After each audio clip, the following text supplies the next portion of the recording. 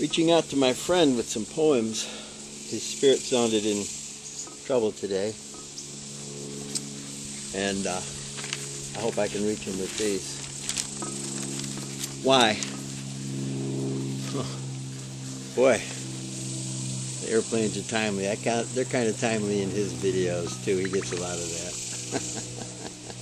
I guess it's part and parcel of the thing we both seem to wish to express.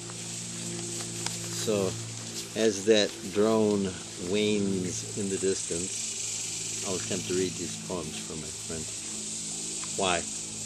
Turning off the morning's hogwash of news frees my mind to ask myself why.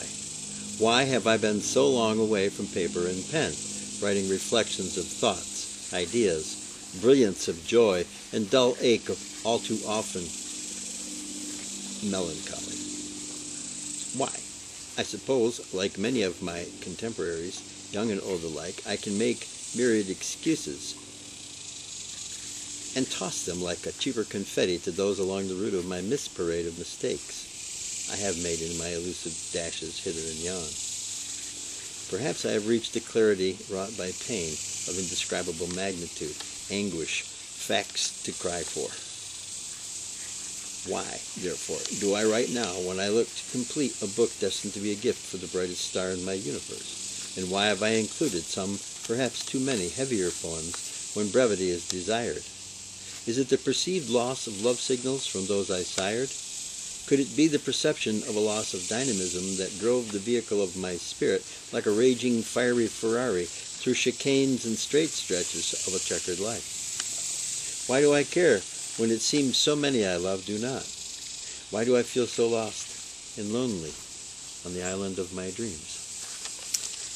That was from my friend Hambone.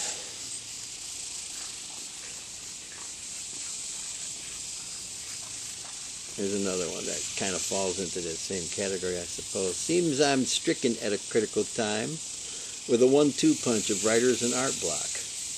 The croc's maw looms to feast upon a crippled creative mind in misery.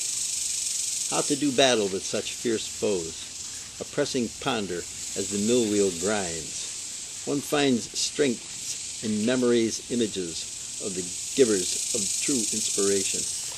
And I would simply say, to that Hambone, contemplate Frog Hollow days at beautiful pool.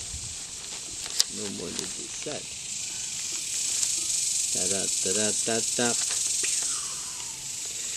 Voices. Dare I write, at least attempt to do so, amid the cacophony of rain howl in quest of dialogue for creative scenarios? Strange names and stranger acts own a night of warm February day as I wait for my wine to breathe ere I drink. Slumber will seek me soon as I make my bed, in hopes of dreamscape where wonders wail their echoes in the sleep-stressed psyche. I have paid no heed to the government's signals to come to offices in a ruin sought for a day. I shall leave off to do voices with my son. Voices of bionicle mocks Moses made. Voices of T-Rex, velociraptors, and a snake from petty troubles my mind to take. Yeah, I rather like it. Well, alright. Let's see what else we got that falls into that. Robert Frost over oatmeal. Wolfen worked me to let him out into the fog-filled morning mist, his perceptive nose to all the spots where a wandering female dog had pissed. Silent through dark branches flew the regal hawk to a perch to peer, while Wolfen sniffed and scratched and waited for his favorite call to hear. Big Dog sent him flying to the front of the enclave to check his message push. Back to the courtyard where a wren exchanged calls with me ere the door I push. Now again inside my honey cinnamon drink, I prepare to drink and read Robert Frost over oatmeal. That's the name of that. Thought I had one more, and I thought I even had it marked, but I don't. So there it is for old Hambone. Au revoir.